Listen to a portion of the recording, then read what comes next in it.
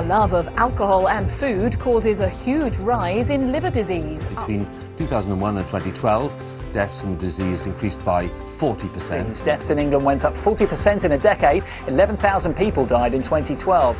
The instances of liver disease have risen across Britain. 1 in 5 is now at risk. It's being described as a scandal by MPs, the lack of action being taken to tackle liver disease.